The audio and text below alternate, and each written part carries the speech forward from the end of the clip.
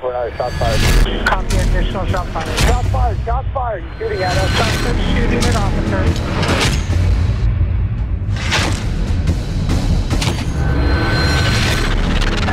Breaks down. He's at the base of the stairs, white t-shirt, white male. Hey everybody, welcome back to another episode of the Shots Fired podcast, episode 61, doing things a little bit differently today. Today, I've got two friends in studio, Justin Bridges and Nick Oldwin. If you guys are wondering who these guys are, Mark is actually in Nashville partying. He felt that was more important. So we wanted to make sure that we still put out some content for you guys. So I asked a couple friends to come in and do this. Both have an interesting background in law enforcement. We're gonna get into that. Justin has been on the show in the past. I don't remember what episode it was, but we were operating out of my kid's bedroom. You were there. So Justin's a pro. He's, I guess we could call him the fill-in co-host. Non-ginger fill-in co-host. Yeah, the non-ginger, non-bearded fill-in co-host. And then we've got Nick Oldwin here with us.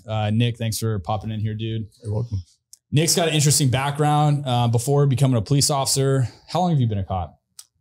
10 years. Okay. So before being a cop, Nick was a defense criminal investigator. So he worked for the dark side prior to being a cop, became a detective, very successful at that.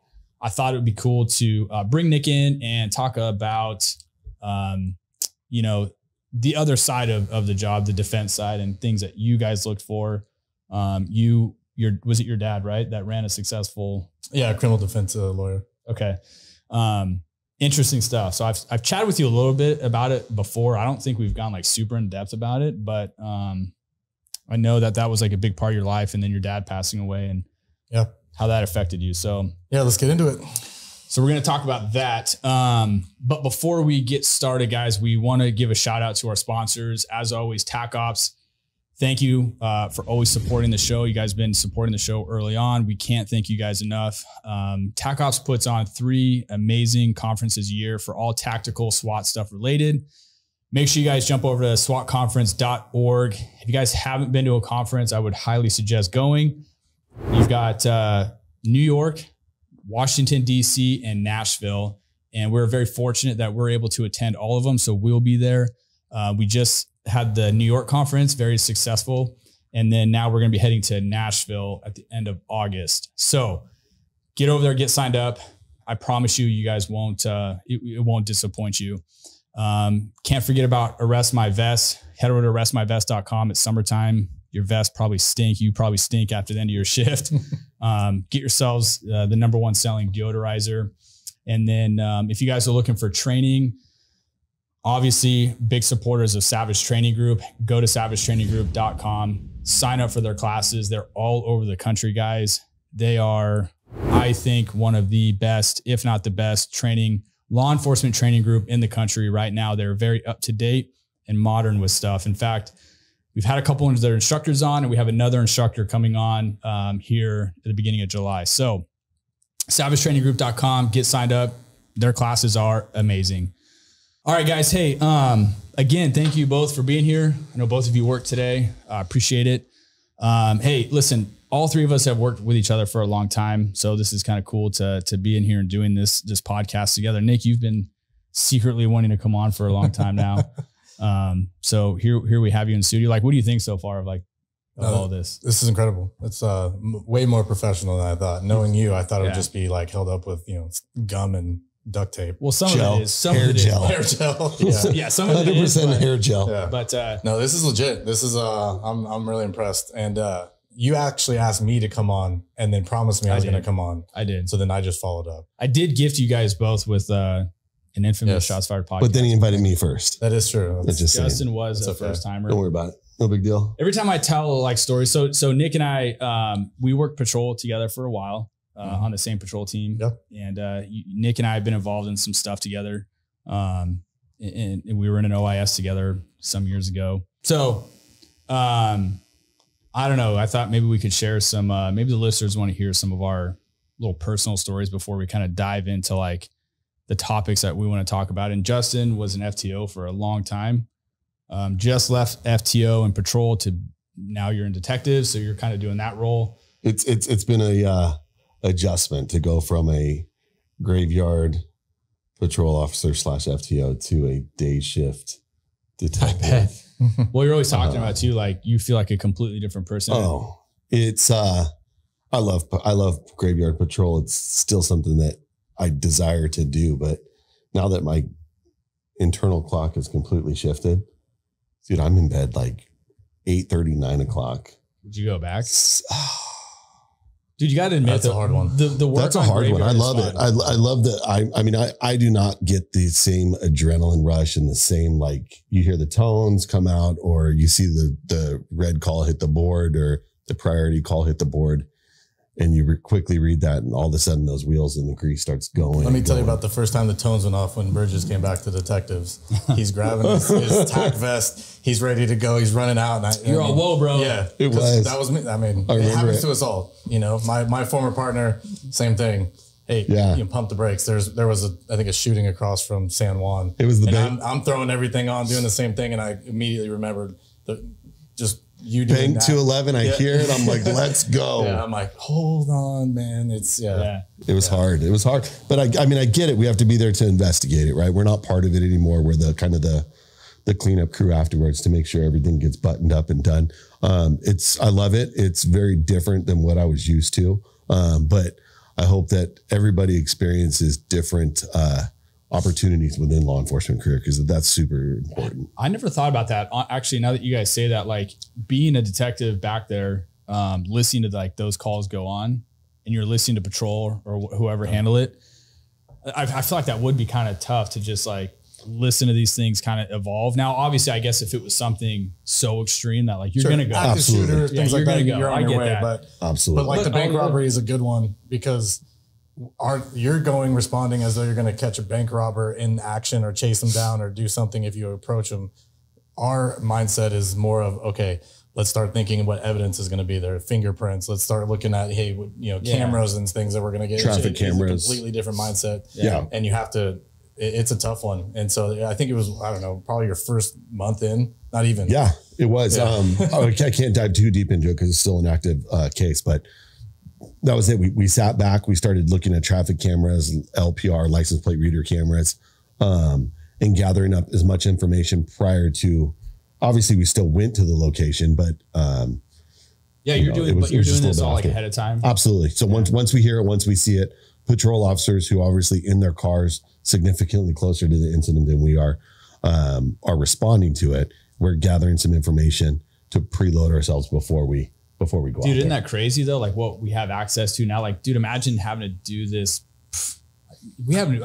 Cameras now are like insane, right? Like we have like real time crime centers where like guys are literally and gals are watching this stuff live on all these cameras around the city.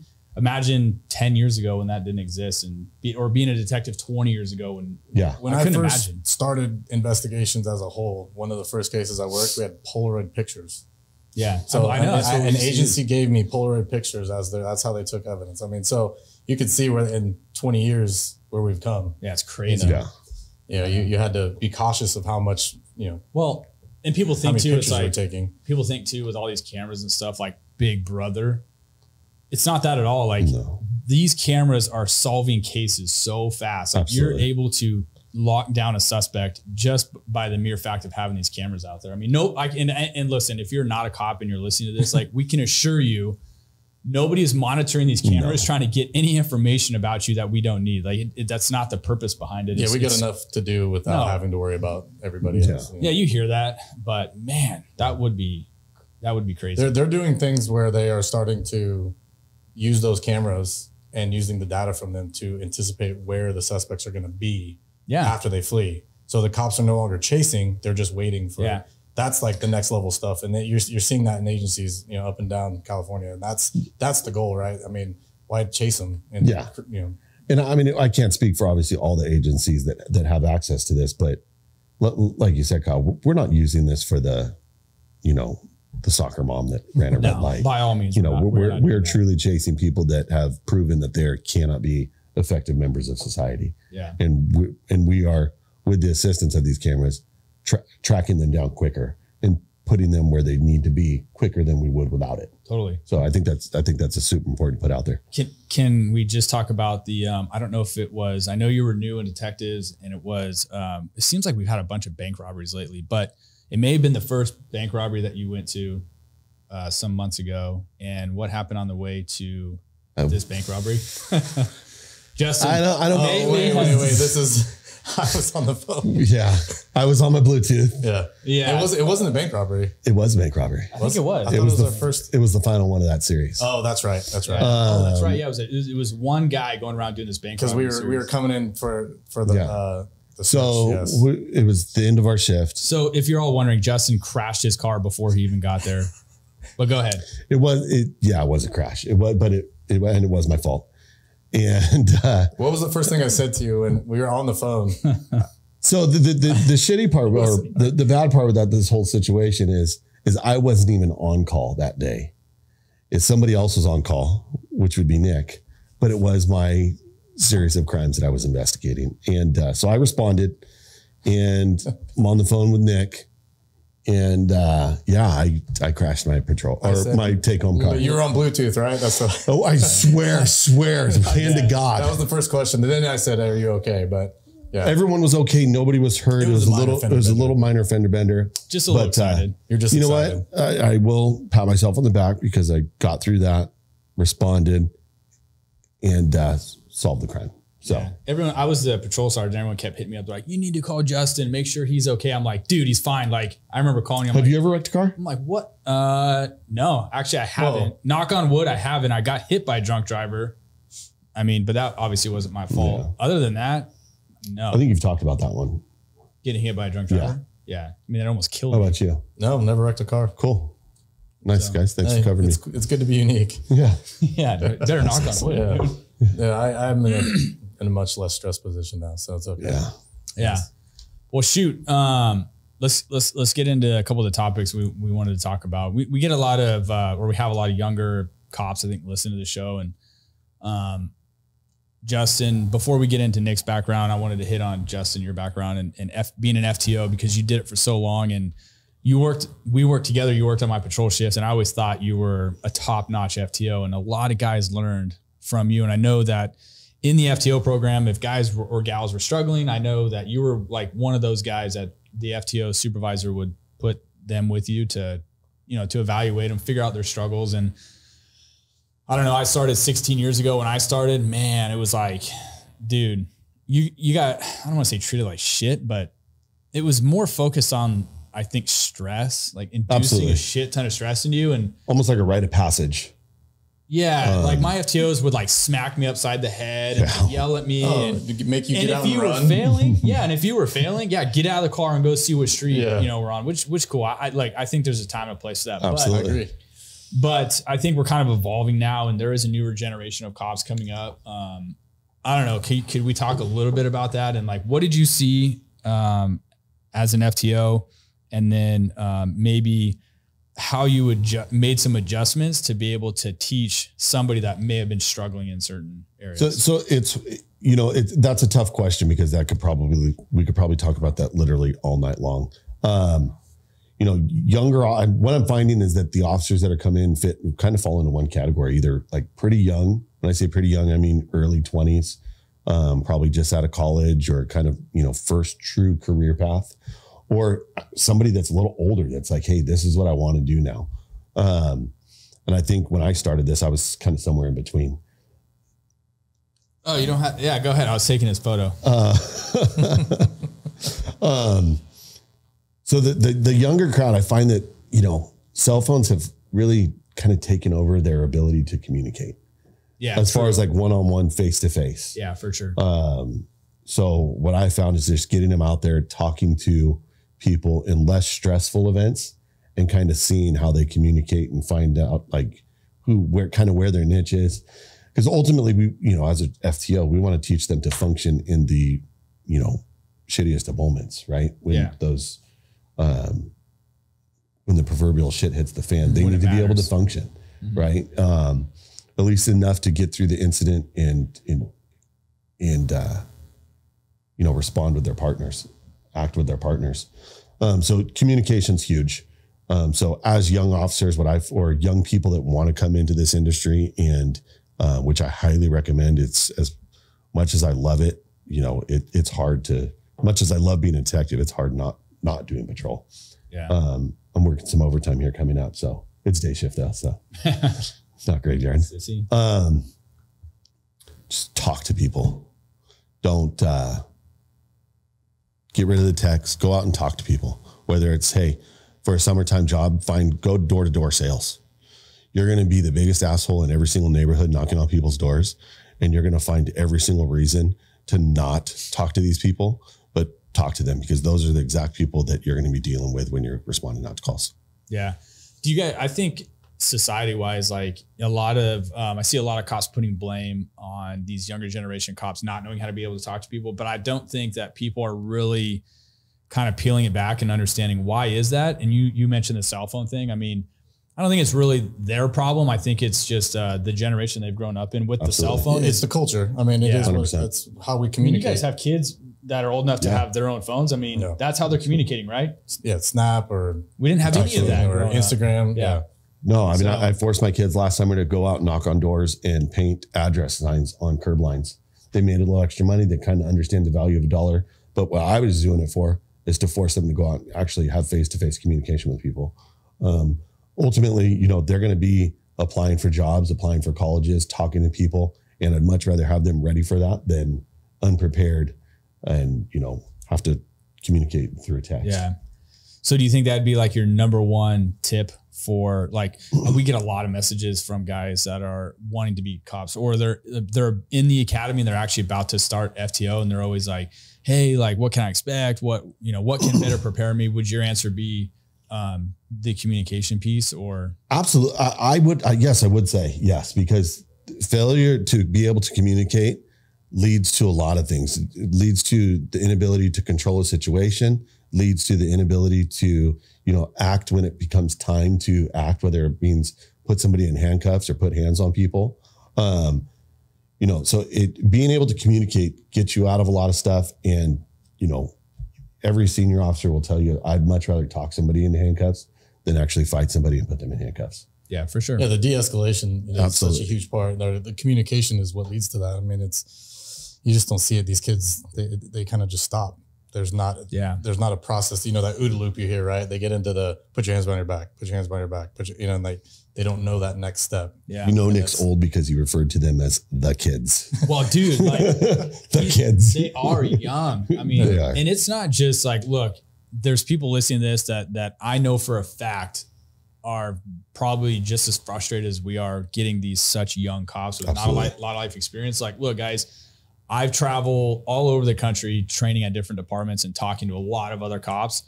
It's everywhere. It's like a nationwide, I don't even want to call it a problem, but it's just like the new reality is this is the new generation of people that we're getting to be police officers. Like you both started actually a little late in life, right? I was 30.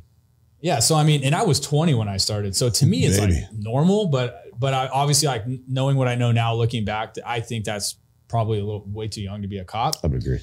At this point, it is what it is. That's who we're getting. And so I think, and then to top that off, like, the people training the cops now are like, what, 2-3 years on that are getting selected as FTOs. As important as it is to, talk to the young officer that wants to become a cop or that is in the process of FTO. I think it's important to address young FTOs as well, because you're in this capacity where you feel like you control this person's career path, and in a way you do.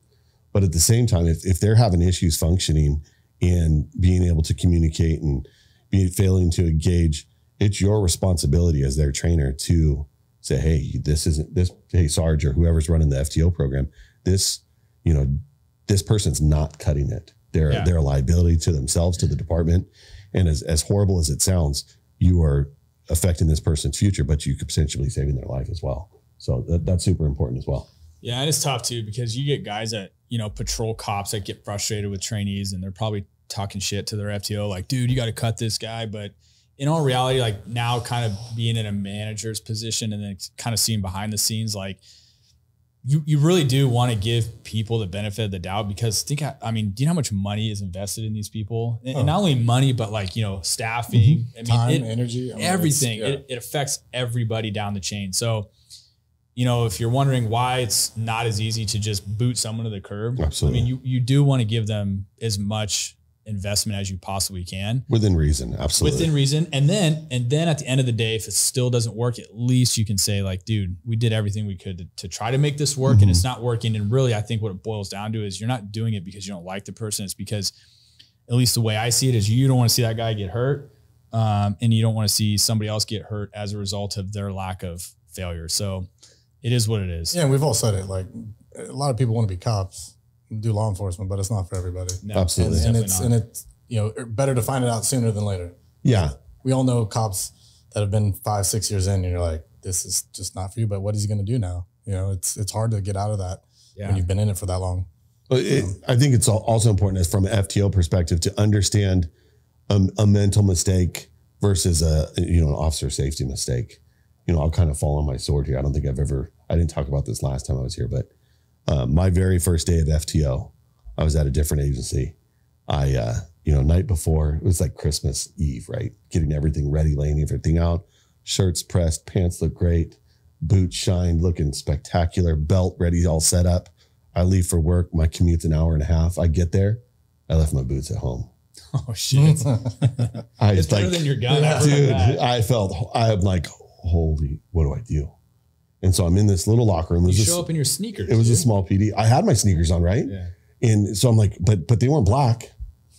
And so I'm like, oh shit, what do I do? And up tucked in the corner of the locker room are these sweaty, filthy, disgusting boots that are 2 sizes too small. Squeeze your puppy. I squeeze into those things for the 12-hour shift, and I didn't say a word about them. I put them back up there, and guess what? Nobody ever knew until right now. And you've never forgot your boots. Well, I don't know. Okay. Yeah. Not my first day. Okay. That's funny. Yeah. So shit happens. Yeah. The FTO thing is just, if you're out there and you're about to start FTO, I mean, I agree. I think the communication thing is pretty big, and then it's obviously safety. But like, look, I tell a lot of these young guys, and some of them I see get off FTO and they're so afraid to go out there and like do stuff because they don't want to make a mistake. And it's like, I encourage them. I'm like, go out. Like I'm your supervisor. I don't care if you go out, get waist deep into something and you're like, dude, I don't know how to get myself out of this. Like I would much rather prefer that, because then you have other guys on the shift or even the sergeant to kind of like walk you through it. Mm-hmm. But ones that avoid it all the time because they're so afraid of that, I don't see it working out for you long-term in this career. Like you might be that guy or gal that just kind of sits behind a black and white your whole career and don't go anywhere, because how are you ever going to learn? So I was going to talk about that and I don't know your thoughts on FTO, but I got in the habit, I shouldn't say habit. On occasion, I would talk to other trainees and I'd ask their FTO for permission first, because you can see a guy that might be struggling a little bit that needed, hey, some other officer just talk to him and tell him, hey, it's okay, dude. Because I think that's important too, is that the trainee gets some input from other guys, either hey, if you're doing good or you're doing bad, because that can really change. And I think that, because they're going to be your partner one day. And that, absolutely. So and they worry so much about screwing up. They worry so much about, if they're going to, pass or fail or, impress anybody or make a mistake, you're going to be that guy forever. So, and I've told lots of, I wasn't an FTO, but, I just wanted to, as a partner, a future partner, dude, it's okay. Like just be reliable. Nobody cares. Yeah. No, if you're not the FTO, you're the beat partner. I would say, be courteous to your FTO that's on the shift and be like, hey, can me, you and your trainee have a talk? Or I've had trainees come up to me and say, hey, ask a question or whatever. And I would give them my opinion, but I would always revert back to, but make sure that's the way your trainer, your FTO. Yeah, of course. But no, I think it's super important to encourage them to be successful. Obviously they're running around the office, like a chicken with their head cut off half the time.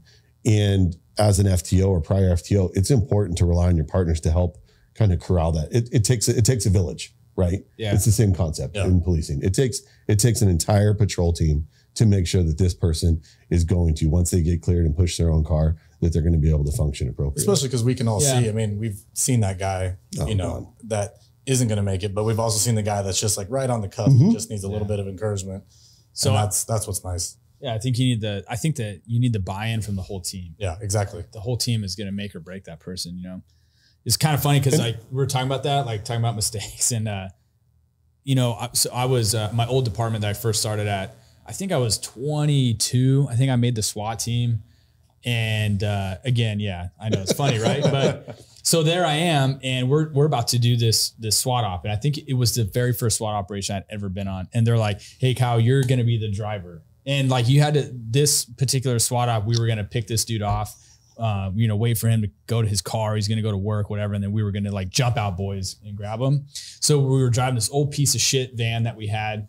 And they were like, you're the driver. And we're going over the ops plan. And like, you have to park the van, you know, facing this direction in this parking stall, blah, blah, blah, blah, blah. And I'm like, I'm fucking nervous. I'm like, oh my God, dude. I'm like, why me? Right. And so I'm like, all right, cool. I got it. And dude, so we execute it. I roll up and I go to park the van. And in my head, I'm thinking like, I think I was fucking thinking about it so much and trying so hard not to fuck it up. All I had to do was park the van, dude. Like, how hard is that? We do that every day. And I fucked it up. I pull in, dude, I go to like turn the wheel and I freaking lay on the horn. And I start honking the horn. Give him a little heads up. Oh my, dude. It was so bad. Like, they're yelling at me, and the team leader's like, what the fuck are you doing? And I'm like way stressed out at this point. I literally couldn't even park a van. I fucked that up. So, but whatever, like I messed it up, and dude, to this day, like guys laugh at me about that. I mean, I think that's something encouraging to remind for these younger officers to remember. You're going to fuck shit up. Totally. You're going to royally. All three of us raise your hand if you haven't left your gun in the gun locker. You're in your trunk and you drive away and you realize. So a little tip to everyone out there: if you leave your gun someplace, leave your car keys.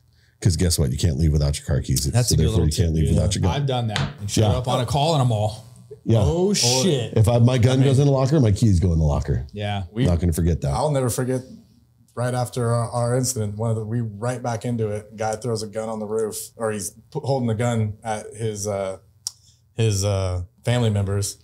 Both of us go get our rifles. Neither one of us had charged it, put a mag in, or anything. Because we just. Oh, you're talking about after we came back from being on admin leave? Yeah, yeah. I mean, you brain fart sometimes. It happens, and you go, "Shit!" Luckily, thank God. Yeah, it happens, man. But you learn from it, you grow from it. Yeah.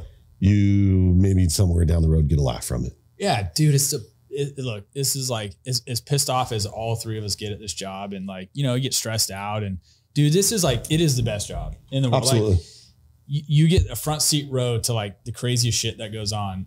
And when everyone else isn't privy to information, like you're there, man, like you have it. So it is such a fun job. Like you just got to learn to have fun with it, make mistakes. It's all good.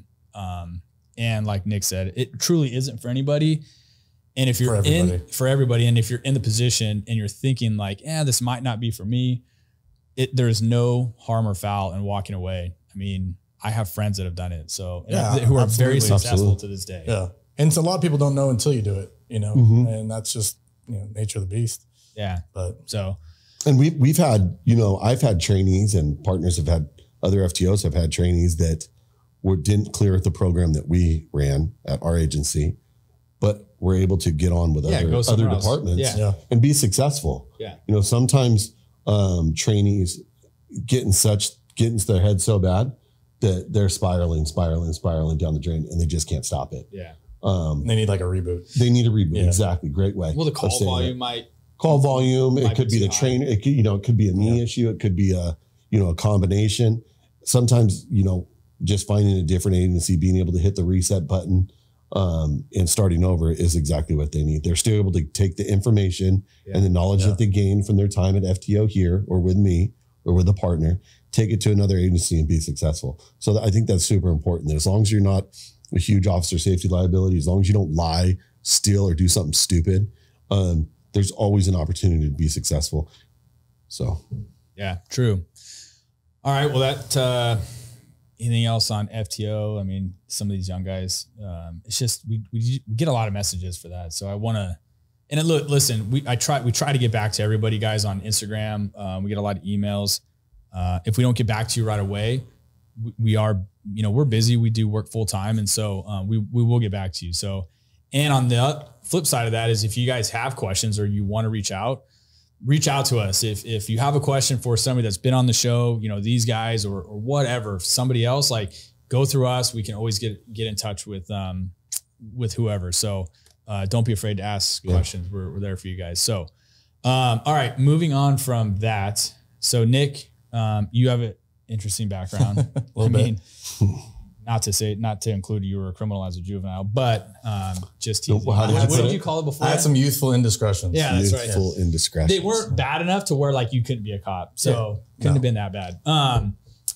So you were a defense criminal investigator. Let's like talk about that because I feel like there's a lot of value in that on like the back end for cops to know like what are defense attorneys looking for? Like what mistakes maybe do cops make? Maybe it's a report writing thing that gives defense a loophole to let criminals out. I mean, what, like, I guess tell everybody, like, what did you do? Sure. Who was your dad? And how did you get started with that? And then how did you transition from that? That was almost kindergarten cop right there. I know. Who was your dad and what does he do? So I don't know. He asked a lot of questions. I know, sorry. Let me sort it out. So I'll start off with, my dad was a defense attorney. And I grew up in a courthouse. I mean, I went to law school with my dad. I even have a little plaque they gave me because I would sit in the classroom with him and over at McGeorge. And this was 1980, something. Yeah. And so, poor college student really. And he found a niche that he liked in criminal defense. And so I would also go to the courthouse with him on a regular basis. He didn't have a babysitter, so he dragged me around. And that was our life. I just grew up in the criminal, like we would have, interaction with criminals at his office, other attorneys that were in the criminal defense world. And I wasn't sure that I wanted to be a lawyer. I kind of knew that. I was too like rambunctious. I like being outside, and because of my youthful indiscretions, I also didn't like the police very much. That wasn't really something I ever saw myself being initially. And so from there, I'll do construction. My family was pretty successful in construction. Realized real quick I don't want to hammer nails into boards for the rest of my life. Brutal. Yeah, like dig trenches and like, nah, okay. I like to be outside, but not that kind of outside. Like there's not the labor side. Yeah. So I kind of got hooked up with a criminal defense investigator who my dad had worked with, and he took me under his wing. And that was over 20 years ago now. And he was a former cop, South Bay cop, and he had this little business he was starting to do, and that was it. Started off doing subpoena work, just serving papers and documents, and then working into bigger cases. One of the best things that did. So if there's anybody here who is on the fence about being a cop, I would implore you to maybe go do a summer as an investigator or assist in investigations, private, doing civil or whatever, because it got me to talk to people. We used to say that as a police officer, we have the power of persuasion, right? The power of authority, I mean. And as a defense investigator, you have to use the power of persuasion, because I don't have any, like, I can't take you to jail. I can't tell you to sit on a curb. I can't, I can't detain you as a criminal defense investigator. I have to use my gift of gab and able to get you to do things that, or say things that I want you to say, or to speak to me. Hand over your phone, let me look at your email. Like, I have no power. I can't write a search warrant. I can do a subpoena maybe, but, that would be the attorney who does that. So that was how I started. I was 18 years old, 19. I was already assisting in my first homicide. That was alongside my dad. So I did a lot of work with my dad. I only worked for private attorneys. And that also, being around those people, they're intelligent people. They know the law. They know, I worked for very respectable people.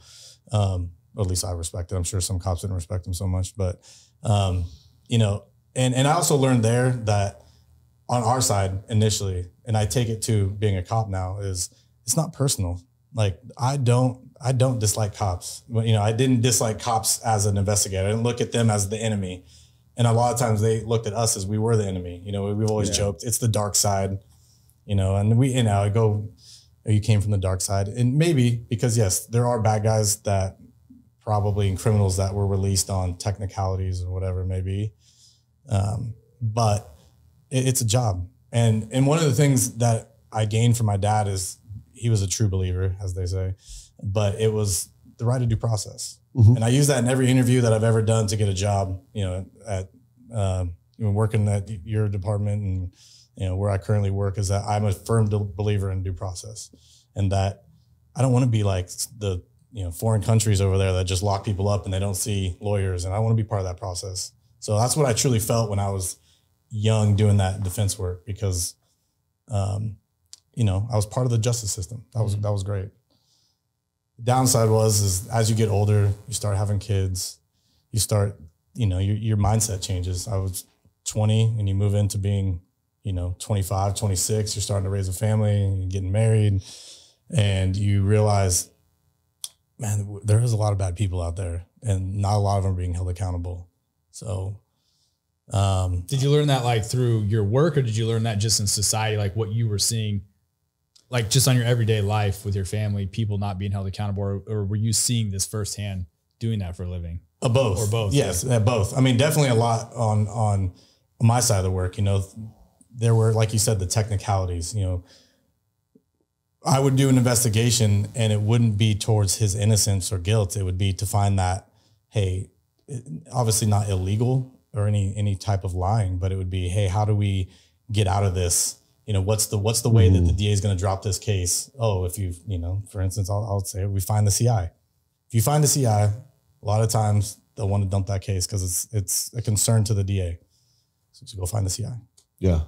I mean, I've worked cases where I've worked with the CI, and, you know, granted, we can't tell a CI, hey, if your name comes out, we will drop the case, because that may not necessarily be the truth, because ultimately it's the DA that decides that.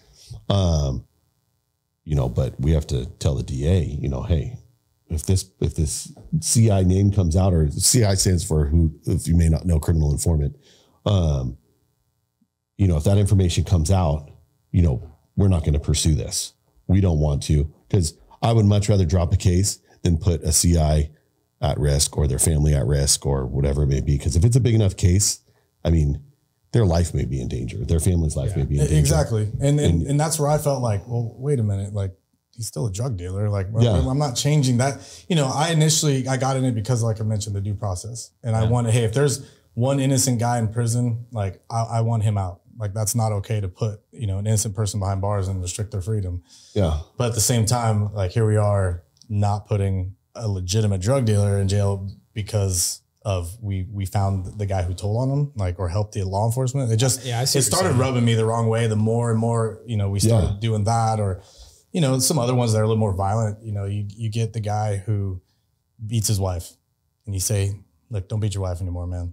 Like, you can't do that. And ma'am, he's not going to do that. You get your, you know, we always make sure they have an attorney so that she's protected in case she, you know, she lies or she wants to not, you know, testify.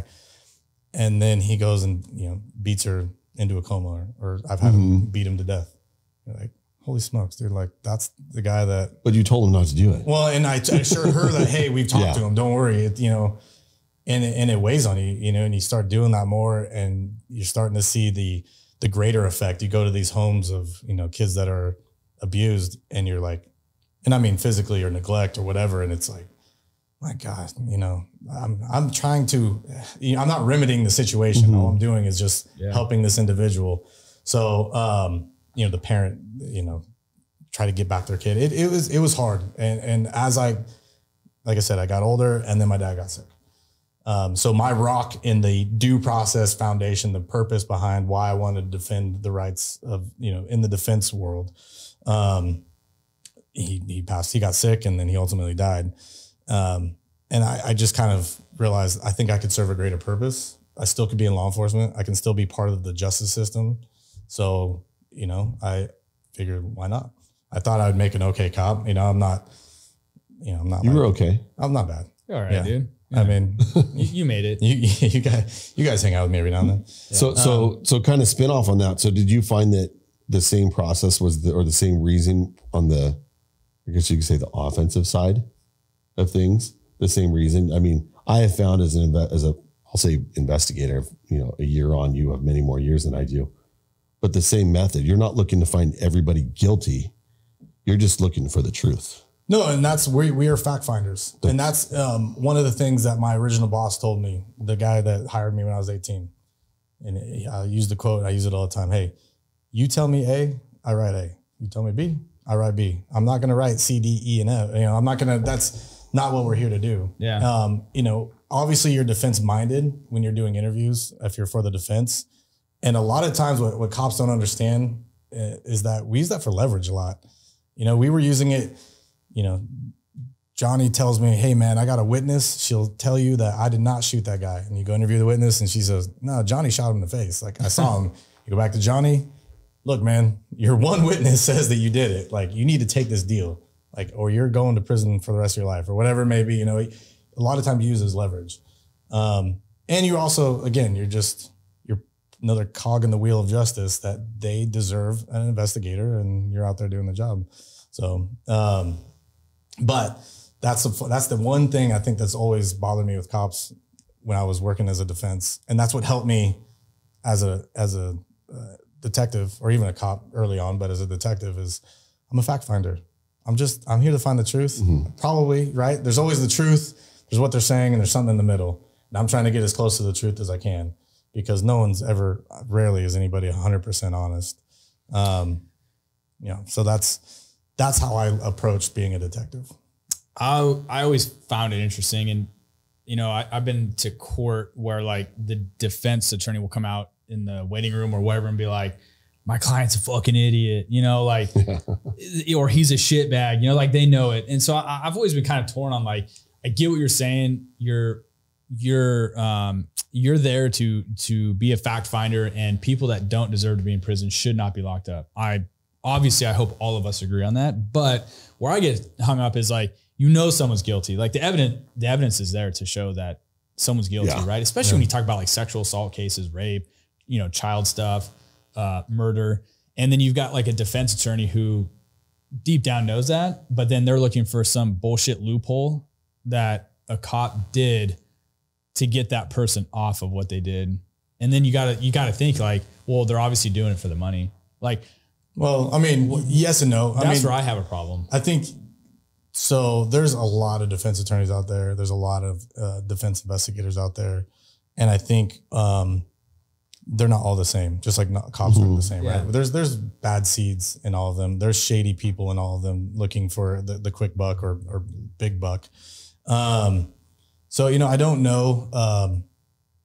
I haven't had that experience where on a sex case, I'll be honest with you, I didn't work a lot of those. The attorneys I worked for were mainly homicides, dope cases, some robberies, assaults, things like that. Because you got to realize too, if you're hiring a defense attorney, that alone is not cheap. And now you're hiring an investigator on top of that, a private investigator. Yeah, he's got to get paid. Yeah. So it's not cheap.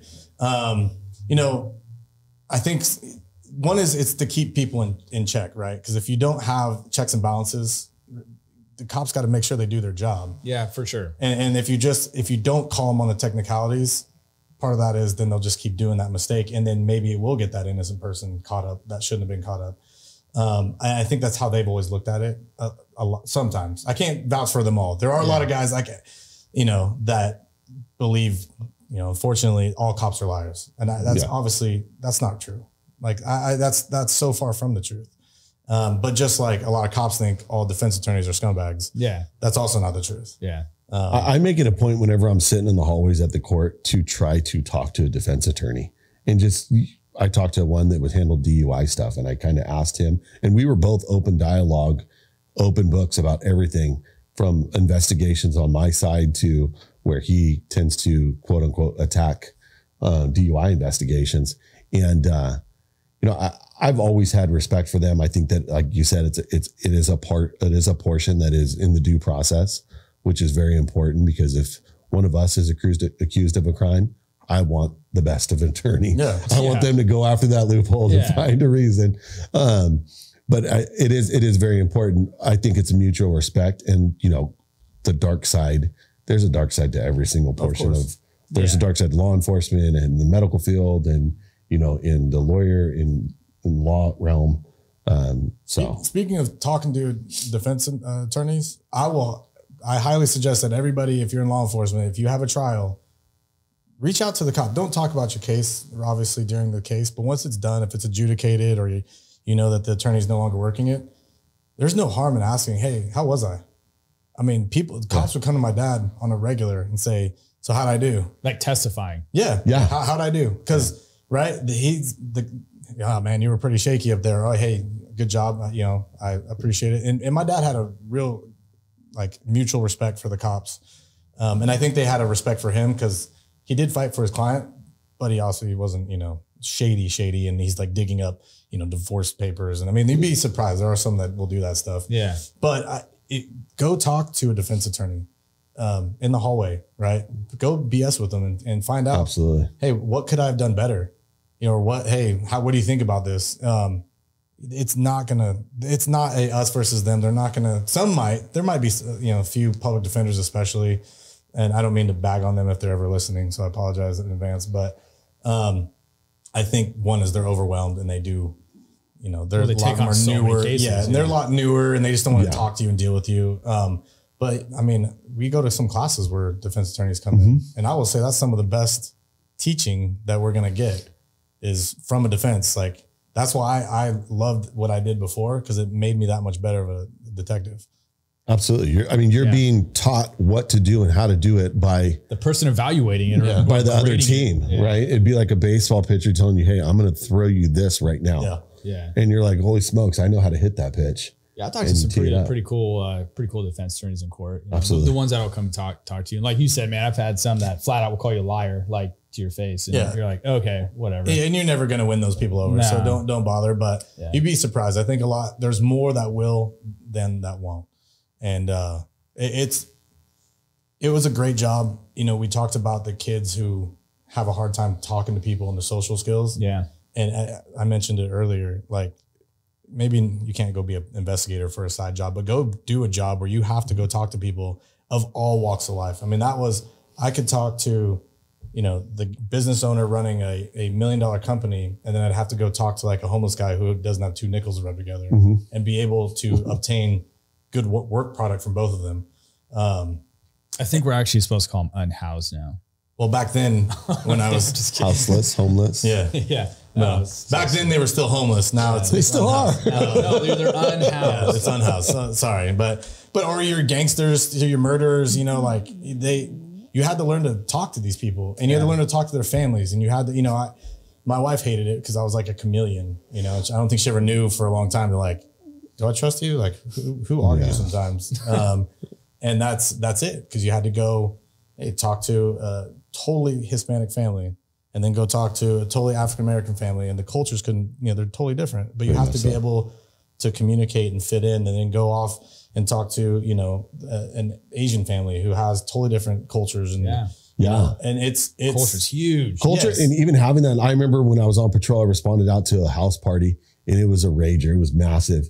And it was, I don't know, they were Islanders. So these dudes were massive. Yeah. And they were 6'6", 300 pounds. They were huge, but I know how much respect they have for the females in their family. Yeah. The hierarchy and the elders. Yeah. So I asked to speak to the mom. Yeah. And the mom came to the door surrounded by these giant, they were towering over me. If they wanted, they could pound me into the ground. Thank God they didn't.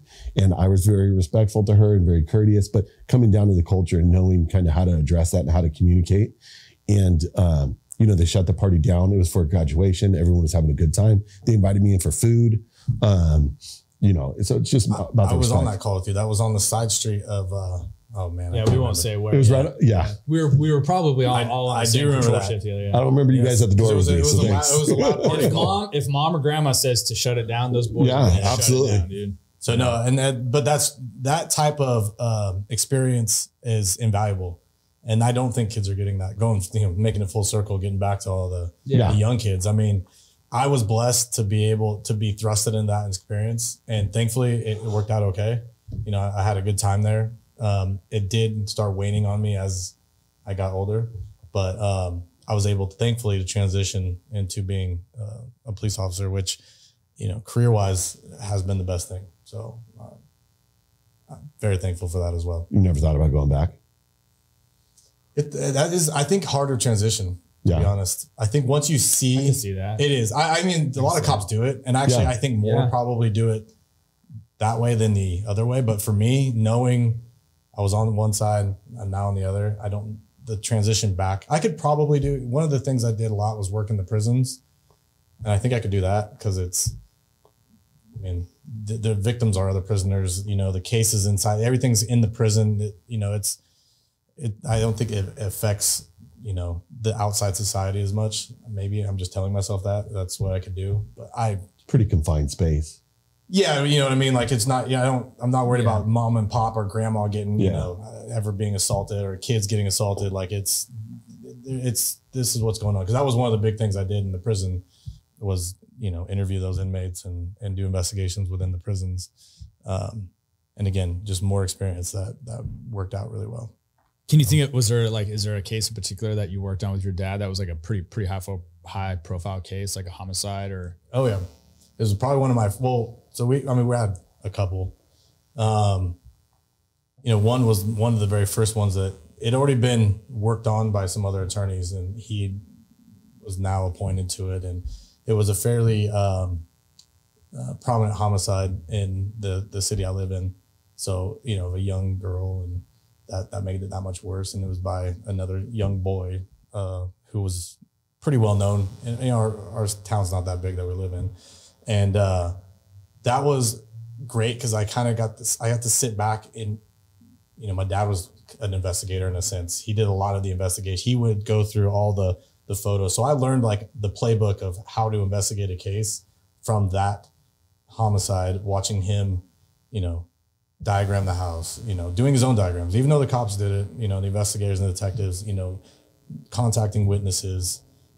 I was more like his shadow, I guess. He was like my FTO and it was on a homicide, and it was, you know, the most gnarly crime that you could think of. And it was just tragic. It was horrible. You feel horrible for the family. And that was another thing that he was able to help navigate how to deal with victims' families. Cause as you know, I think you're working one now. Mm-hmm.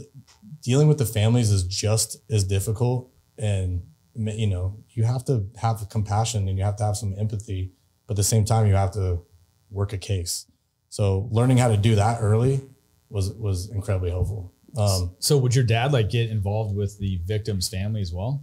How'd that work out? I mean, one is they're there every day and they want to hate my dad. Yeah. You know, they want to hate the attorney. So, but sometimes you need to interview him like, hey, your cousin might have been at the house. Well, how do we interview him? How do you win over? And I don't even want to say win over, but how do you make it comfortable enough to where I can talk to you and talk about this case to a family member? And he was extremely good at.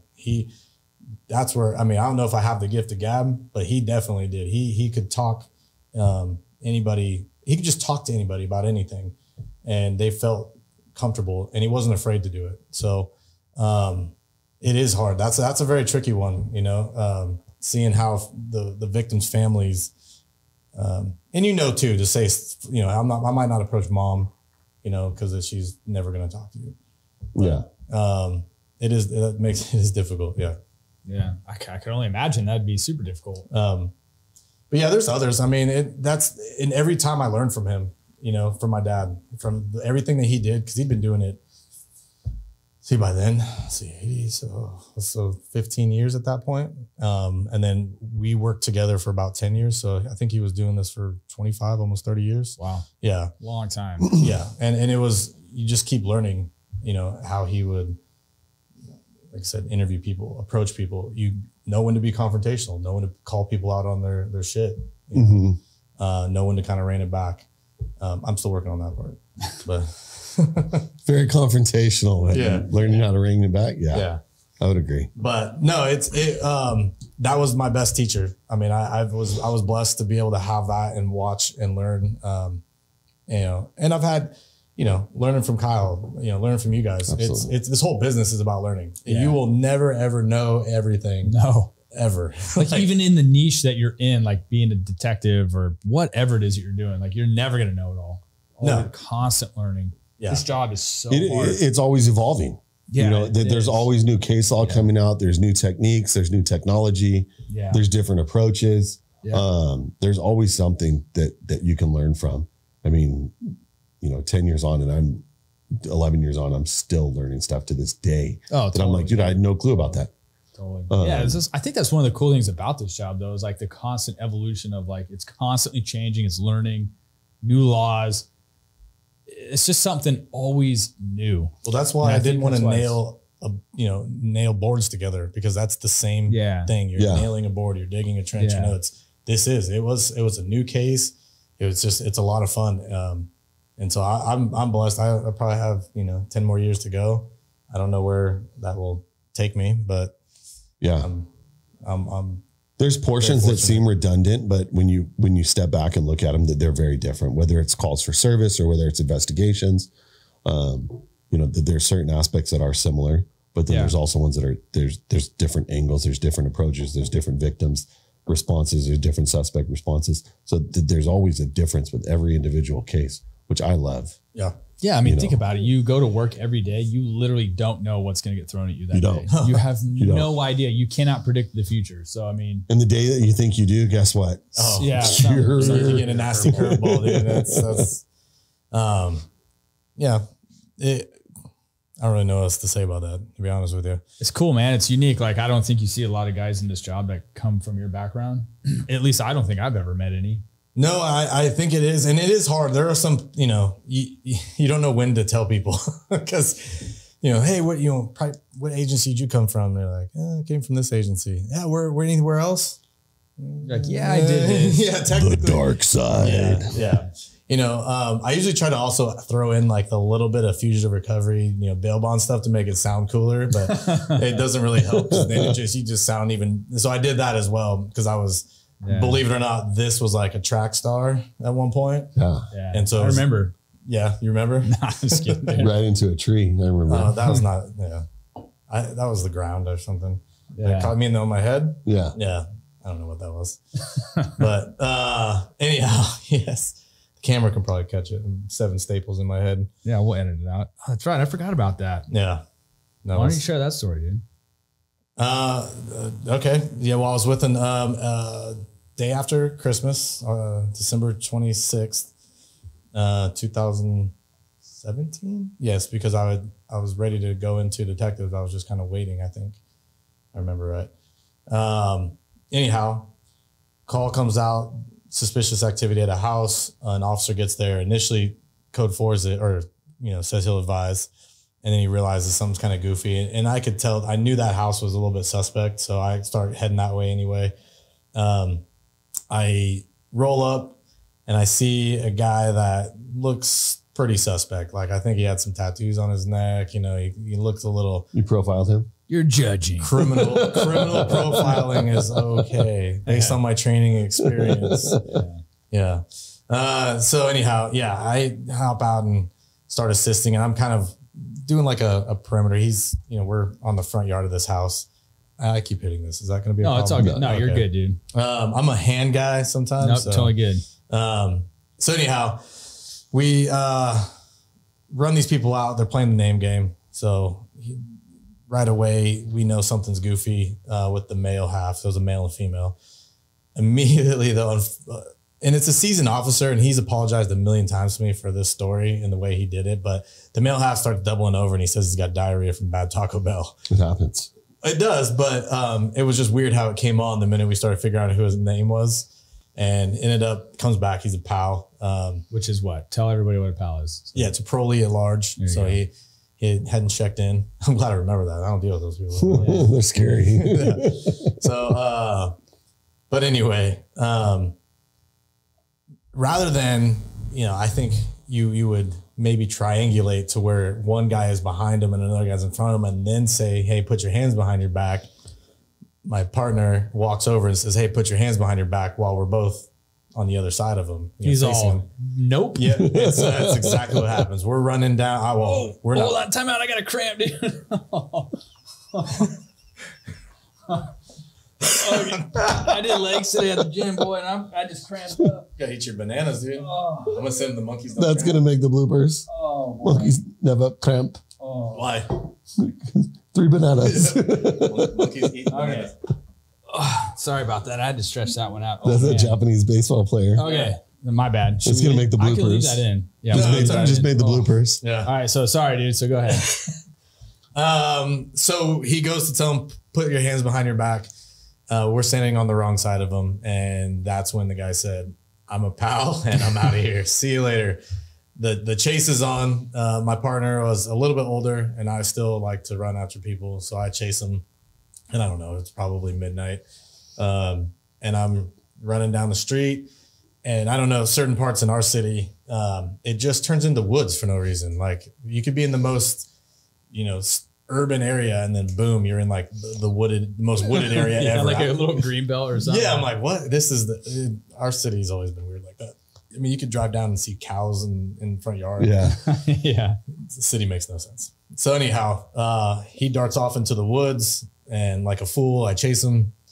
I dive after him. We're kind of rolling in the ground in the woods and I'm hanging on to him, but he's trying to roll away and he rolls into a cement ravine that it carries it's like a water. I don't know what the heck it is. It's a creek. It's a creek, but it's cemented. It's a creek. Yeah, but it's cemented. It's just a controlled area of the creek. Okay, well, we're fancy. We're fancy. Yeah. So that's not surprising anything. Yeah. So he rolls down the creek, and that's where I called it. Okay, I'm not doing that. I run back, and I'm following. I'm actually like paralleling because I can see him run, and by then the air had started getting there, and K9 showed up, and the air was great. They directed him. I mean, they gave him every warning. Hey man, like we see you. You're jumping over the fence now. It was great air. And then the dog got on him. But I go back to where my partner is with the female half, and she's now in the back seat. She's crying a little bit, and I all of a sudden, I feel like some wetness on my head, and my partner's like, holy smokes, dude! Like you're dripping blood. I just had blood coming all down my head. You're sweaty and it was hot out. Adrenaline. Yeah, and you don't feel absolutely. it. Yeah. I mean, so even then I didn't think it was really that bad. So he's telling this girl, hey, my partner's really hurt. You better go with your boy. Like, where's he going? Where's he live? He didn't know at the time he'd already been caught. And so, what if he dies? Like, you're going to be held accountable for this. It was pretty. You're all, whoa, how bad is it? I'm like, well, do you see something I don't? Like, yeah. So anyway, I was the best part about it was I was told to drive myself to the hospital. That's nice. What? Yes. Oh my God. So obviously, I wasn't sure what was going to happen. So I'm calling my wife. Did you end up driving yourself to the hospital? Yeah, I drove all the way to Roseville.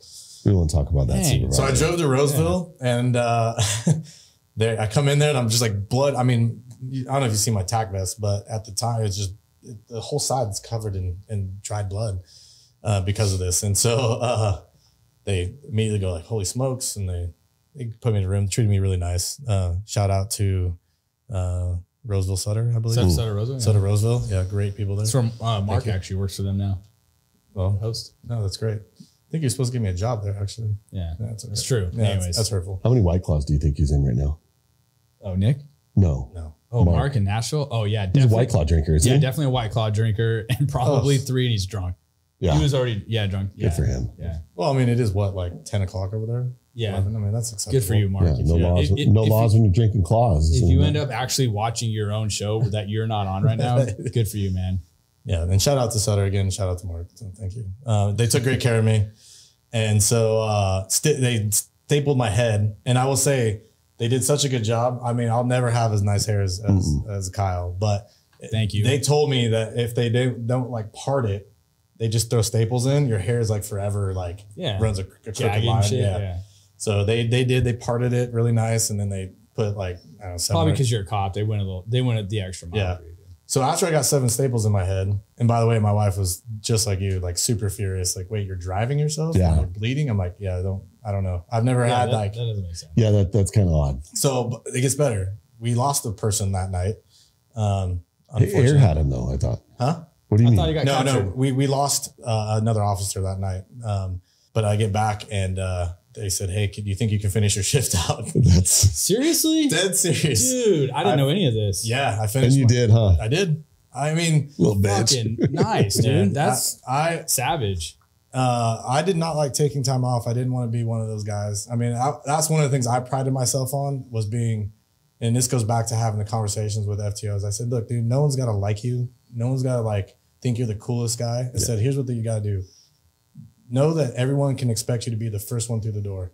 If you're going to be the first one through the door, that's all that matters. And that's kind of was my mentality on patrol. Like, and I actually followed it probably a lot after Kyle. I mean, not to make your ego any bigger, but I'm not sure he's going to be able to walk out of here after we're done.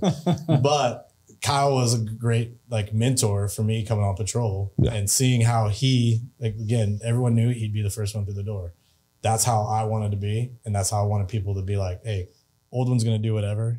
And I was. Now, looking back, I could have gotten all kinds of crazy. Like, wait a minute. Yeah, I got 7 staples in my head and I'm still working here. Yeah. So, But you wouldn't be able to tell this story right now if you. no, it wouldn't have sounded nearly as cool. Dude, If you just stopped chasing and set a perimeter, it wouldn't be as cool. So what caused your head to split open? I either think it was, he thinks a tree. I don't remember any trees, but I then could have again, probably, swore like, you hit a tree.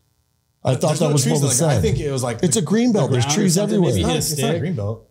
It's like woods. There's no, I don't know what a green belt Green is. belt, maybe. like a wooded area is a green belt. It's like a wooded area within the city. Yeah. So it's like a little green belt. I call it the woods. So forgive me. Well, whatever. That's because you're. Well, a city that's boy. because you're not from anywhere where trees are. I Yeah. mean, I live in the mountains up there. Not Dude, mountains. Those are so- mountains. Hey, did it hurt? Those are getting, hills. did it hurt getting the staples? Or I mean, obviously they numb it and stuff, but I mean, No, they just went for dude, it. I've seen. No, at MSJ, the when they do it. Yeah, I've seen some hardcore. hospitals. Like I've had some dog bites that were in the head, and dude, there was no love from the nurse. It was just like no, Boom, boom, boom. no anesthesia, Yeah. nothing. It was just Well, like boom. I think boom. it comes down to the injury itself, like, right? Because they got to contain it pretty quickly. If it's bad, dude, they got to just close it I've up. seen them sitting like just in the hallway and they walk over and just like Yeah, I staple, have staple, too. I'm staple, like, staple, holy staple. shit! Like no Yeah. numbing, nothing. Just Well, I think boom. it comes down to, are they going to get paid for that by the insurance company? Yeah, like how far? Well, and then it's, I thought they would have given you that, but they made. I be honest, I don't remember. I think I was more just like, in days, and then you were like, went back to work. That's yeah. crazy. Well, dude. and they handed me a bill. Like I'm like, wait, what? I felt like something was supposed to be done because it was a work injury. They did. They gave me. They're like, hey, by the way, it's gonna be like 100. I'm It feeling, is. look, dude, It's I'm feeling supposed to be like different. somebody dropped the ball that night, and They were- maybe it was because of that other They were situation dealing with that a was lot, going I on. think, and it was just not to mention like, yeah, there was just a busy night, which is weird. It was day after Christmas, but yeah, they were definitely dealing with a whole lot. Yeah. So That's crazy. that's that, and or my last day of patrol ever. That was another My last crazy day one. of patrol ever. I think I've worked maybe 1 or 2 days of patrol after that, after becoming a detective, and it was with this guy, and this is when doing the right thing goes wrong. So we're trying to do the What a right great thing. way to put it. Yeah. You go out and you see a guy that clearly has probably had one too many drinks, but maybe he could just make it home if you just give him a ride. And then next thing you know, he's tased. Yeah. and first he's fighting you, and now he's tased on the ground. Well, it was like one of those, it was a civil standby is what it was. It was a civil standby One of those. that Went 99% of the time, municipal police officers are going to say, hey, this is a civil matter. It's not a police matter, right? But as Nick said, we try to do the right thing. We get a hold of baby mama who comes out to try to drop some stuff off. This was a guy that, once again, was giant. He was like 6'8", he had to be 6'6". 280, 300 pounds, just a big dude that had way too many beers. And it went sideways. He threw a big haymaker. Also, it was The slowest punch in the world. Yeah. But he was big dude, right? Yeah, and you're trying to That's a lot of lumber. That's a big bat let go of swing. the car, so we had to yank him off the car, and it was, yeah. Yeah. And then we tased him, and that was a big fall. Yeah. Because Yeah. as Well, I I said, figured that he big, was yeah. big. Luckily, he through the lockup, he tucked his chin, and so his head didn't hit the ground. Thank God, because that's not what we want to do. Yeah, obviously. no, it would have ended up in So, your shoes getting staples. ultimately, it was a big giant misdemeanor that I don't remember going to court for. So I'm it was sure probably dropped. 647 F Yeah. and walked it off. It was probably I don't even know dropped. if we charged him for 148. Yeah. But yeah, that was my last day of patrol. Yeah. And I'll never forget that, as that's my last call too, because we didn't even have to transport. I just went back to the PD. Yeah. But that was another night where a bunch of shit was hitting the fan elsewhere. Yeah. The sergeant was dealing with another incident. And yeah, like, I don't even think he came out because he didn't. We just had to swim and go. Like, dude, that's the fun part of the job, right? Like, absolutely. Well, fun, intense. I mean, they can kind of go hand in hand. It's a little bit of everything. We had some good times. That's obviously I'm sure the audience or listeners, I don't know what they are. Audience or listeners? It depends. So if you're on YouTube, I would say they're viewers. Okay. Yeah. If they're listening on audio, they're listeners. Yeah. So the viewers can probably tell I no longer work with you guys anymore. And he's with another agency doing bigger and better things. It's a great. We'll leave it great at job. But I had some of the best times with you guys. And totally. Working patrol in this city was a lot of fun. Totally. So the arson investigator that got into the fisticuffs at the. Oh yeah, that made a Honda there. Yeah, I remember that. Yeah, was that you that was chasing that guy with me? Because he had the big jacket where he flapped it, and so I don't know. Maybe he listens to this. I don't know, but that guy was an arson investigator who I have police powers. He's a deputy, I think. Yeah, they're sworn. Yeah. But he took it. But he took it to a whole nother level. Yeah, this dude was great. He'd go out and find criminals. But if I remember correctly, this dude drove around in a old green Ford Explorer, not marked obviously or anything. And I remember one night we're working and we get dispatched to him being in pursuit of a stolen car. And going backwards, remember? The dude is going backwards, driving backwards on oncoming traffic in this arson. Reverse backwards? Yeah, reverse backwards. And whips the car around.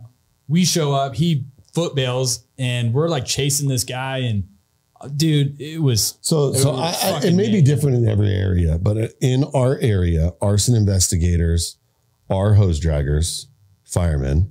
No, I don't think they are. No, they are. They are firemen. I went to the academy with one. No, I don't think all of them are. I went to the academy with one. He was a fireman, and in order to become an arson investigator, he had to get his peace powers. He had to get post certified, right? Yeah.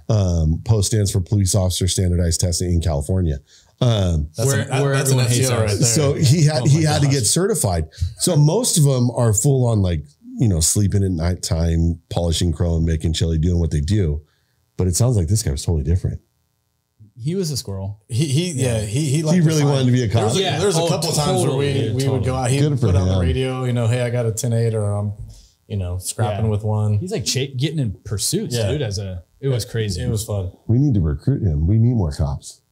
I want to say that. I think he's probably doing okay. I want to say we tased that guy. It turned into just we did debacle, and I was like, dude, what are you doing? Exactly. Yeah, I was like, how did we end up here? Those are the best. I think our boss was like, how did this happen? You're like, so he was driving backwards against traffic, and this guy in a Ford Explorer was chasing him. Yeah, then the wrong way down. Yeah. The best calls are when everything's settled, the dust is settled, and you go, holy shit, how did we get here? Yeah, I can totally. I'm gonna laugh if he actually watches it. He might, because a lot of local guys. I thought he was great. I don't know how he is as an arson investigator, but he still is. He's still an arson investigator. Oh, cool. You should plug him with some arrest vests, dude. Tell him to message you. I enjoyed it because I think he made a couple calls for service that made it enjoyable for the night. Well, I don't want to say questionable or enjoyable. Enjoyable. Yeah. Good times. It was good times. There's a lot. Some foot pursuits, chasing. You ever heard where I'm running north, east, south? I don't know where. This one's? Yeah, I've heard that one. Me. I'm notorious for that. Listen, I will Left-bound. I've heard left-bound from him. I will wholeheartedly admit I am directionally challenged. I've got a ton of stories about that to tell, but it's nice because you have the air unit. And so I could just be like, hey, I don't know where I'm at. Just tell them where I'm at. Yeah. And then the air unit would be like, hey, he's over here or whatever. Yeah. Go to your left 10 paces. Yeah. Your left, which isn't good. Well, that's not a good quality to have. It's just, I just have it. I don't know. Well, we've talked about those green belts that we have. Some cities don't. Some cities are pretty grid patterned, right? Wooded area. So you get into a wooded area, green belt, treed area, whatever you want to call it. Seems like flat grass. And not at all. You're describing an area to the viewers that is like where bicyclists go on a greenbelt. No. Remember how we talked about that argumentative thing where you kind of, stop it. I think everybody would agree. Okay. Yeah. So it's super easy at nighttime to get turned around in there. Absolutely. I agree with you. This was on a city street, but it's okay. A lot of them weren't on city streets, dude. I've been rolling code to calls and like past all the other units rolling code the opposite way. And I'm like, I'm going the wrong way, dude. Other north. 100% I've done that. Dude. Yeah. Anyways. All right. We could talk shop. Oh, we could. All day. Yeah. Your first podcast experience, how was it? It's good. It's, kind of you leave yourself a little vulnerable. You're exposed, you put yourself out there. And hopefully anything I say, if it helps one person, that's cool. Yeah, absolutely. For sure. I enjoyed this. This is, and I'm going to say it, that this is very impressive, very professional. And did you expect different? That's why I came in here. I told you. Coming from me, you did. Just say it. Just say you did. I'm like, well, why is this thing not on like a tower of Coors Light cans and where is your like Coors Light can? We're still waiting to get a sponsor by them. So absolutely. I can't say their name out loud. Sorry. Yeah. So we were hitting up Modelo's, I guess, but all right. Well, you guys were here, but whoever wants to throw them our way. So anyhow, the cool thing is actually a lot of the stuff in this studio, and I'm going to say it, the table custom made, Kelly Woodworks, canine handler at a local agency here. So go check him out. But he made this. He made our flag for us. Mostly everything in here actually that's made is actually police officers who own a business on the side doing stuff. That's so cool. we try to like support that. No, so that's cool. great. Yeah. No, I love the idea of this. I've been a fan since you told me about it. And I appreciate you having me on. Yeah, dude, it's been fun. I mean, I love talking shop. I know the listeners and the viewers, we get a lot of messages asking for stuff like this, so it was cool to be able to do it. Obviously we try to make all of this educational. So I think we threw some educational stuff in here, but also some fun storytelling. So, and that's the thing you're going to be if you're ever a cop, when you get to be a cop, is these memories and these stories. That's what it's about. Yeah. The camaraderie and stuff that you build. And I'm thankful, that I got to do it with you guys. Absolutely. Yeah. I can imagine, we all say, when I'm 50 or whatever, right? When you retire, like I'm out of this job and I'm never turning back. I think the one thing that's going to be the hardest is going to be this, like the stories, going to work with your buddies every day, like doing the kick-ass shit. And then like all of a sudden you're not doing it anymore. It's done. Absolutely. That's going to be tough. There's certain aspects of this jobs where nobody else will fully understand what you've been through and what you do. Yeah. Unless they've actually done it. Yeah, I agree. Because we mentioned this on the last podcast I was on. There's certain aspects of this job that I don't share with my family because they don't need to know. It's only going to bring them stress or worry. Yeah. But you guys understand, which is awesome. Yeah. And that's my release. I'll have a conversation, have a talk, or have a laugh. We'll move on. So that's super cool. Yeah. Is that your last words or? I don't know what else I'm going to say, but so I was going to say, usually we ended on like, hey, if you could give any advice, like to listeners, what would it be? But I think you gave pretty solid advice. Well, and one thing I would say is to cops, always go back to the why. Like, why did you do this job? Yeah. And I'm sure it's probably been said on this, so I don't know, maybe it's cliche, but that's the most important thing is why are you doing this job? And if you can remember that, or if you're struggling at FTO, that's what's important to kind of reflect on and get, kick yourself in the ass a little bit, figure out why you're doing this. And if it's for the right reasons and you want to do it, you know what?